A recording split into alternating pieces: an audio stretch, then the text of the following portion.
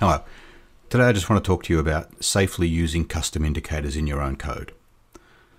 On screen I have a script that I'm going to be using as the example for this, but the same concept will apply if you're using a script or an expert advisor or embedding a custom indicator inside your own custom indicator. As the example for this, I'm going to be calling the ATR custom indicator. This is already supplied by MetaQuotes. I've just taken a copy of it and I've put it in this folder, Orchard Safe Custom Indicator. So just to go through what this script does, I'm simply setting the period to the default 14. I have no inputs because I'm not trying to demonstrate anything to do with inputs. This is just how to use the indicators. And then I'm simply calling iCustom, and I've broken up the call to iCustom into 4 different lines here for the 4 different sections basically of the iCustom call. The first 2 arguments are the symbol and time frame to use. So symbol and period, I'm getting those from the chart. The next line is the name of the custom indicator that I want to call. The next line here is the arguments to that custom indicator, and one of the reasons I've chosen ATR is it only has 1 argument. So I'm just passing in the period, which I've set above here. And then the last 2 arguments are the buffer number and the bar number that I want to return the information for. ATR again has only 1 buffer, so it's buffer number 0, and I'm just going to be pulling in bar number 1. I'm choosing bar number 1. I could choose anything, but I don't want to choose bar number 0 because I want a number that doesn't change, and bar number 1 will be constant through this video. And all I'm doing once I've got that result, I'm just calling a message box and displaying the result of the ATR. So let me just compile that. And you can see no errors in the compile. And if I now go to my MetaTrader 4, I can run this and you'll see the very simple demonstration here.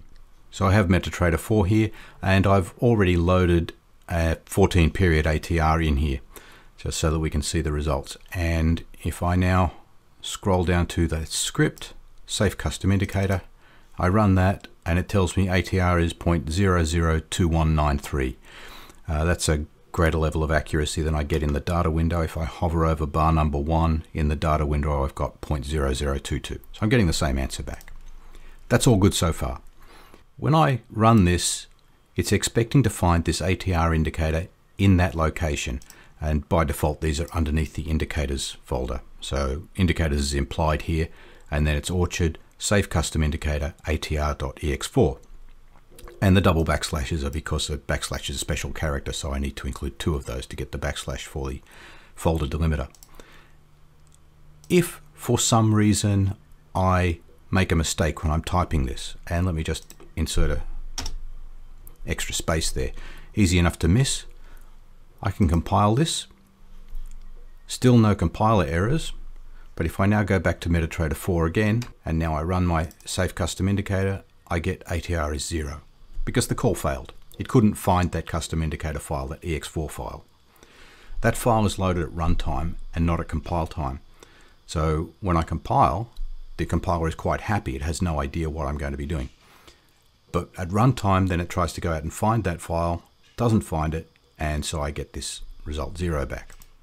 If you look down here in the experts log that I've got showing as well, you can see that there was an error message, cannot open the file.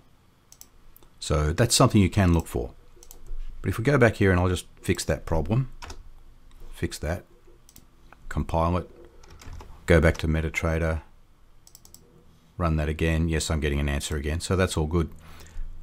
But if then for some reason after building this script, that file, that atr.exe file moves because I'm reorganizing my files or I've changed the name or done something, so it's no longer in that same location, I'll get an error again, and I'll just go to the Windows folder and simulate that for you. So here's the folder where I have the atr.ex4 saved, and I'll just delete this. So for some reason I've reorganized my files and it's no longer there, and now back in MetaTrader 4, if I run this, I get the same problem. ATR is 0 because it can't find that file. So how do we solve those 2 problems? Making sure that the file is there when we compile it, and that we don't suffer if the file moves or changes name later. And there are several steps I'm going to go through to show you how to do that. Now the first and obvious step is to handle the error, so that at least if this didn't work, I will know that it didn't work. And that's just 2 simple lines. First, calling reset last error just before the iCustom call will reset the error number.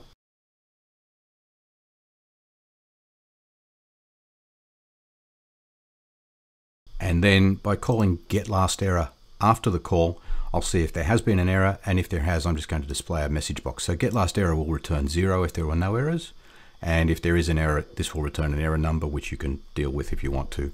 I'm just going to have a message box that says that failed.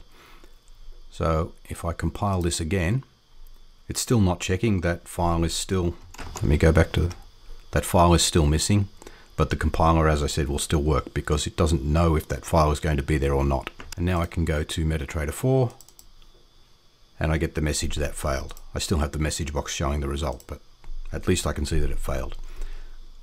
But that's not a great answer. It's one thing to know you've had an error. It's much better to not get an error in the first place. And that's also not a very difficult thing to address.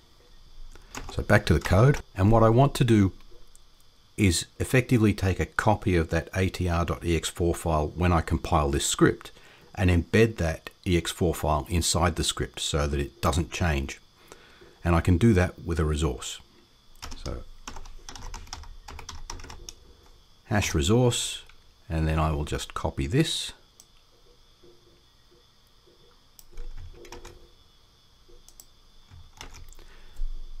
Now, the iCustom function defaults to finding files inside indicators, where resource does not, so I have to include indicators folder in this path.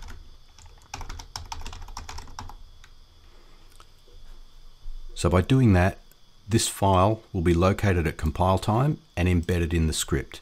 And in fact, if I add that extra space, so this is no longer an existing file, and attempt to compile this, I get a compiler error to say that it couldn't find that file. So first problem, where I said that I could compile things and there was no check to see if the file existed, that's resolved by using the resource, because if that file doesn't exist, the compiler will fail.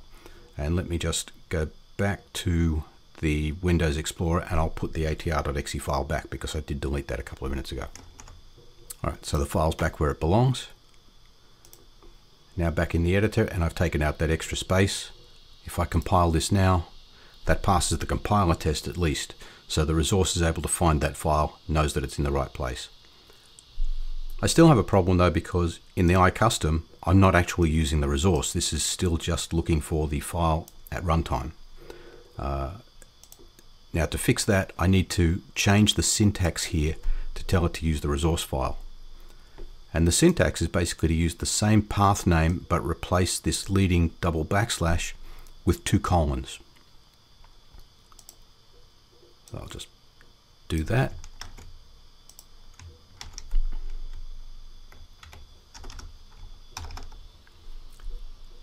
And now this statement is going to load that file from the resource. This string must exactly match the string used here in the resource. And then the iCustom will call the embedded resource that I've captured up here. So I've solved the problem that the file didn't exist at compile time. Now I know it must exist, and I'm going to use that file from the compile. So let me just compile this. I'll go to MetaTrader 4. I run that, and this works. Great. And just to prove this, I can now go to this Windows file, delete that again,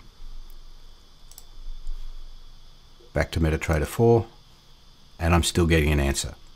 So I no longer get that error because the file's missing, because the ex4 file was embedded inside the script when I compiled it. I would take this just a step further just to be safe, because even though I can embed this resource and make sure that that exists inside the script, there is still nothing to prevent me from having a typing error here in the iCustom. And if I just put that file back into the folder for a moment, put that back so that I can compile it. Now I can compile. The file has been embedded inside my script, but if I go to MetaTrader 4, I get that failed. And that is happening because although I've asked the iCustom to use a resource, this is not the same resource that I embedded earlier.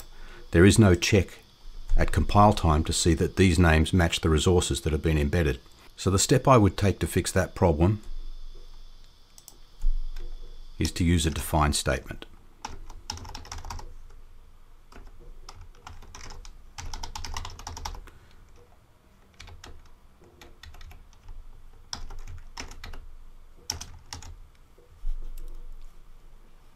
And now remembering that the resource uses the double backslash to lead and the iCustom uses the double colon, I'll take these double backslashes from here and then I simply change the resource to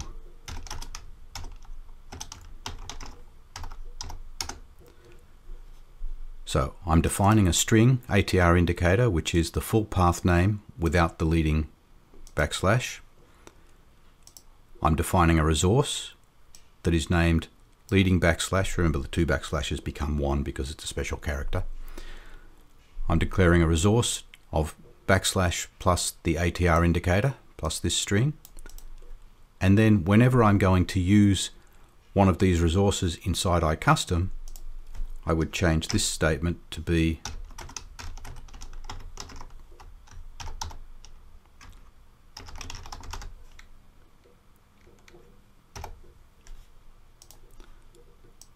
double colon plus ATR indicator. Effectively the same thing I've done here with resource, but in this case I'm putting the two colons in the lead.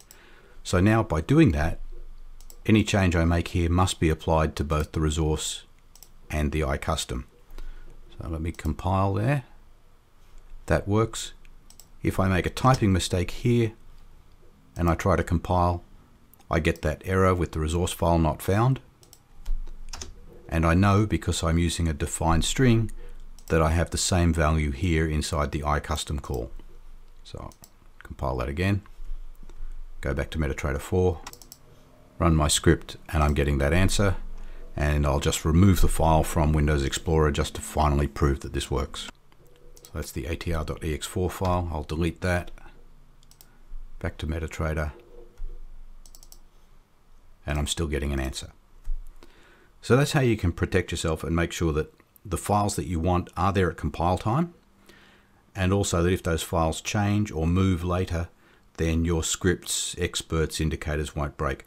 Of course, if you ever recompile this script after that file has moved, then you'll have to make sure that everything's in the right place to compile again.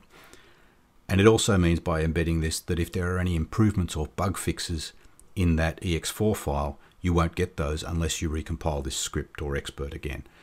But this does protect you from random changes, which can quite often happen, in particular if you're building, say, an expert advisor and then putting it somewhere else inside a different MetaTrader installation. So you might be building in one development environment and deploying somewhere else in your live MetaTrader.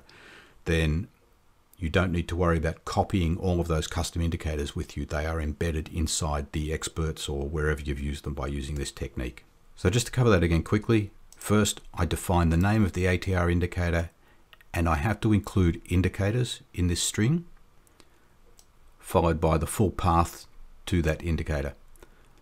I'm using double backslashes as the path delimiter because the backslash is a special character.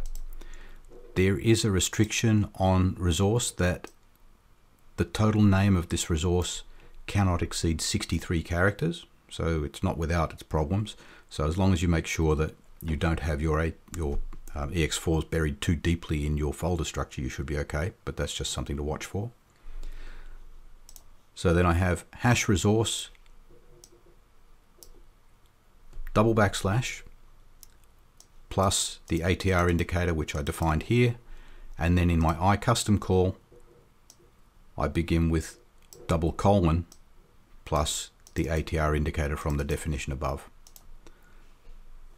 And that way you will know that the iCustom calls are calling the embedded resource and you're safe from any future changes. So just a quick tip today. I hope this has been useful to you. If it has, please click the like button. And if you want to see more of these type videos from us, then click subscribe. And if you click the bell icon, you'll be notified when we release new videos. So until next time, thank you for watching.